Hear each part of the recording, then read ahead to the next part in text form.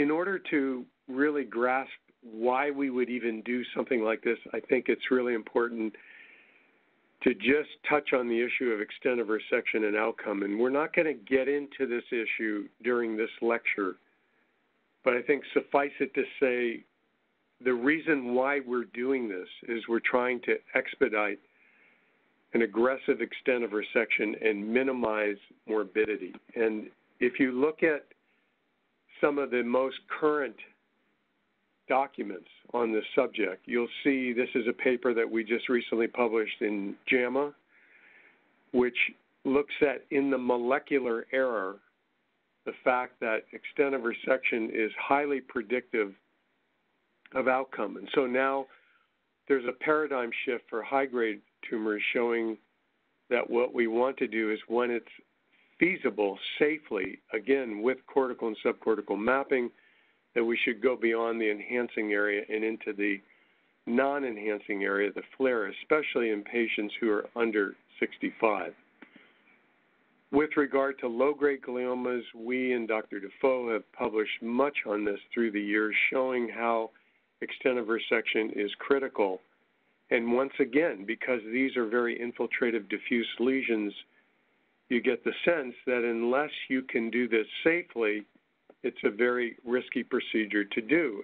And I'm sure Hugh will talk about the concept in the low-grade gliomas, just like I talked about the concept in the high-grade gliomas of going beyond the contrast enhancing. He's shown us that a supertotal resection is critical in terms of reducing malignant transformation potential. And this is work from Lorenzo Bello's group showing that the initial hypothesis that Dr. Defoe put forth is not only achievable, meaning a supertotal resection, but clearly indicated in achieving a radical resection for low-grade glioma. So now the stage is set. The stage is set in the sense that you realize that for us as neurosurgeons, we are now obligated to proceed with an extensive resection. The critical issue is how to do it safely. We're not going to get into so much the concept of cortical mapping, but we're going to talk about subcortical mapping, which I think is the most elegant part of this process. And so in doing this, I'm going to cover some of the aspects that have to do with the motor system as well as the language pathway. So again, setting the stage for what you're going to hear, I'm just going to show you visually some of the tracks that we have to consider when we're doing this. And I like to look at this in terms of different buckets of pathways, such as the associative fibers, classically the things that we're so concerned about with the language system, like the SLF, the AF, the IFOF, the ILF. And then we look at other aspects of the motor system, principally on the bottom here, the projection fibers, such as the corona radiata and the corticospinal tract.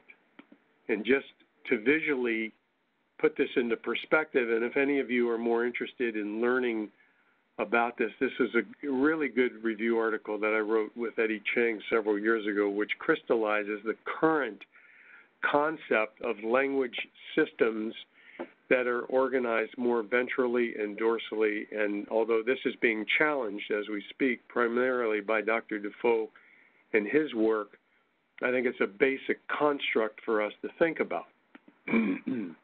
So, you know, it's clear as we go into a case and we do the cortical map, we have to, within a short distance deep, once we start getting underneath the U fibers, now you have to start thinking very carefully about where the subcortical fibers are, such as the arcuate fasciculus, the SLF as it wraps around so-called Wernicke's region, although we don't refer to those terms anymore, meaning Wernicke or Broca's area, but the SLF, which wraps around. And I'll show you ways in which, again, from a technical point of view, you can isolate these and map these out.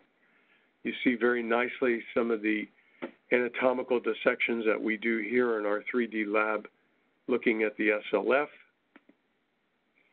And then, of course, we have other structures of the more ventral stream, such as the inferior frontal occipital fasciculus and the ILF. You see this very characteristically represented here in its relationship to the uncinate fasciculus. Very, very important concept as you begin to move deep underneath insular tumors, that you have to make sure that you're not getting into that region. And of course, there are testing paradigms that I'll show you that we can use that help us to identify those pathways very, very clearly. Obviously, as we all know, we can't see these fibers in particular. These are all special preparations that allow us to see these striations, and of course we can't do this. So we have to see in vivo the pathway based upon our mapping of these pathways. Of course, the internal capsule, absolutely critical to understand the relationship to the Rolandic cortex and then going underneath it all the way down into the internal capsule. Another dissection here. So with that in mind, I think it's important to bring up a concept, and again, this is work that Hugh did, and he'll talk about this, but it's a concept that I think we didn't realize early on in this process, which has to do with the difference between cortical plasticity potential and subcortical plasticity potential. And, you know, we and others have shown that when you look at the motor system, and this is an article that we recently published based upon preoperative localization with MEG, or magnetic source imaging, that plasticity potential in the cortex is significant, and that over time it can occur, especially with a slow-growing mass. We see that patterns of plasticity over certain periods of time will show classic shifts in activation toward the contralateral motor cortex with ipsilateral disengagement of the same function that was seen preoperatively. So the point is that even using some of these sophisticated preoperative imaging techniques, we can see changes in functional localization, which potentially sets the stage for using these techniques to predict when we're going to see this. And you can see the shifts are occurring as we have longer follow-up periods over time. Again, pointing out what I'll show you in the subsequent slides about the time course for doing this. So this is another aspect of the plasticity which has to do with the language system. And again, it points out something that we learned as we started doing this subcortical mapping, that using any paradigm that we use to test, that the plasticity issues are much greater, much more likely in the cortical region than they are in the subcortical network. So the subcortical system is much more resistant to injury and thus plasticity. And so you have to be very, very careful about that concept.